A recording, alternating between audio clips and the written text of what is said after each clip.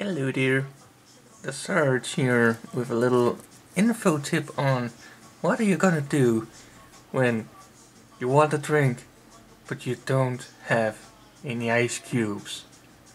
Well, actually the answer is quite simple.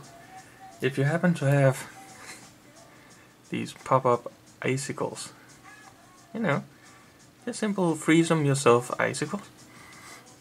And the funny thing is they actually fit right through the top of the bottle. So, there you gotta do it. Just slide it in there. And in a little couple of seconds, you have got yourself some icicles, or should I say one giant icicle, and it works just fine. It does chill your drink quite nicely.